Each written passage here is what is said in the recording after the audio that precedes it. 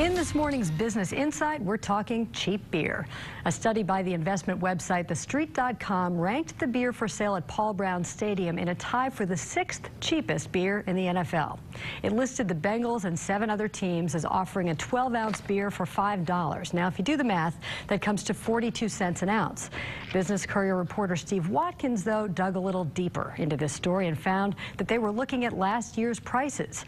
This year, the Bengals are selling 14-ounce draft beers for $5, so that's just 36 cents an ounce.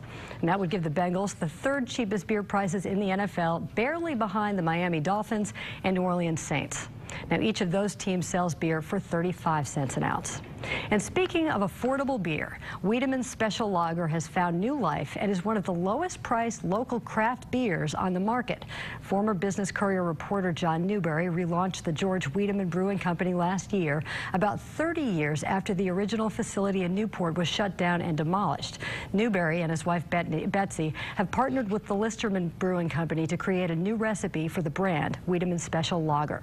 He joins Business Watch producer Kelly Leon in the studio with more on his new business for an old Cincinnati name. Thanks, Peg. John, welcome back. Hey, thanks. It's good to be back. You used to be here talking about important business things going on, and now we're talking about beer. Well, this is very important. This is very important to a lot of people. So why did you do this? You and your wife Betsy revived the Wiedemann name. A lot of people in Cincinnati know this name, know this beer.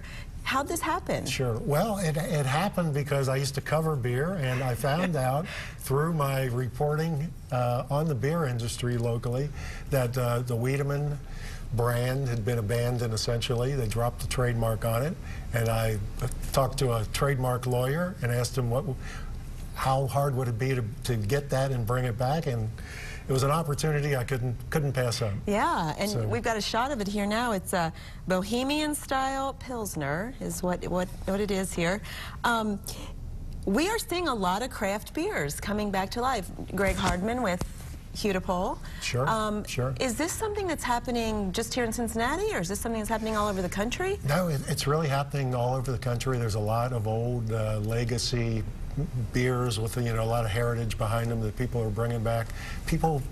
Beer has always been something that people really attach themselves to. Everybody has their favorite beer and remembers what their dad drank and what their grandfather drank and things like that. So there's a lot of emotional attachment to beers, and I think that's why. And certainly you're right with Wiedemann. I mean, I remember this as a kid, and it was cheap beer.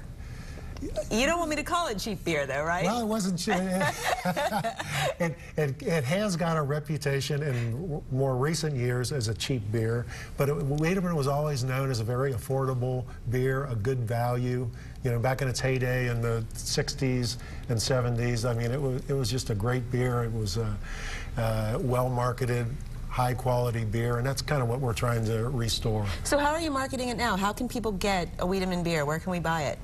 Well, in a few weeks, you'll be able to buy it at almost any Kroger store in the Cincinnati, Dayton, Northern Kentucky area.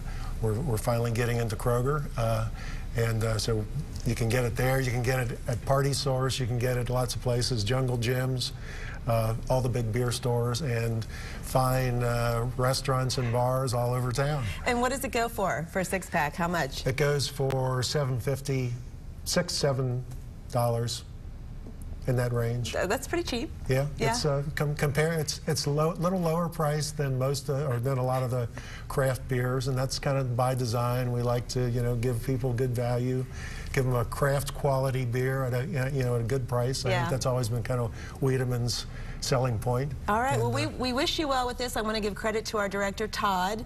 He was excited about this story and wanted us to get it on the air. So if you think we're just a business show, just covering boring topics, we proved you wrong this morning, right? Sure.